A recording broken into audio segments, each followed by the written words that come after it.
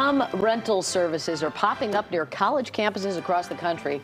It's part of a new trend where parents are hiring professionals to do some of the things they are not able to do, including deliver medicine, assemble furniture, and even help dress students for job interviews. Mindy Horwitz runs one of those concierge services for parents, and she joins us this morning. Good morning. Good morning. Thanks for having me today. Might our kids be better off in the long run if we let them figure this stuff out themselves? We let them figure out a lot for themselves. We are here to help support parents and help answer questions for parents who are sending their kids far away. So what are some of the things that you will do for parents? It's like $450 a year plus delivery fees. What kind of things are included? We include unlimited local recommendations. So if you're coming to town for your family weekend, we will help break down the internet and show you where to go for dinner, what activities are in town. We're local resources. In addition to that, we provide deliveries for students when need be. If it's chicken soup when they're sick, or a passport that's FedExed to my home rather than the mailroom, which is delayed. We do deliveries and unlimited local recommendations for families.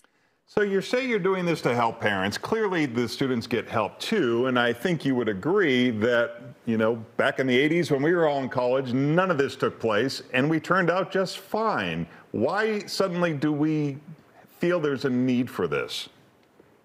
I'm also nostalgic for the 80s. I went to school with a cell phone in a bag in my car that I wasn't allowed to use unless it was an emergency.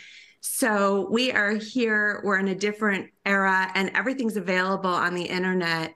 We are just like having a local parent here in town, in several towns at this point, in Chicago at Northwestern, at Skidmore in upstate New York, and in Connecticut at University of Hartford.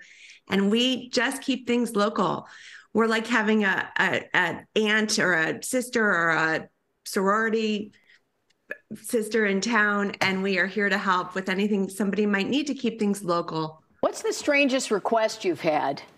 I did have somebody tell me that her student had bed bugs. We had to figure out how to remediate those and find a local service to help with that. That's about the strangest. Most of the requests are really pretty reasonable. Parents are just doing their best and trying to figure things out from afar. Now, correct me if I'm wrong, but I think you have a background in social work. Are there requests ever more on the emotional, psychological side? Do you feel comfortable stepping into that space?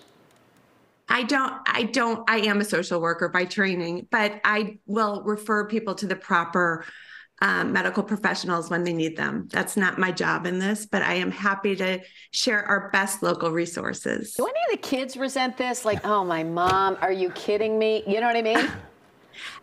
I have had kids who are on the more shy end of things, and we respect that. We're going to be wherever the kids need us to be. If we need it to be very low key, we're very low key. If they're more comfortable, then we'll step in and have a little conversation. It really is based on what the kids need. Interesting. Well, for more, you can check out mindyknows.com, or you can follow her on social media. Thanks, Mindy. Thank you. Thank you so much.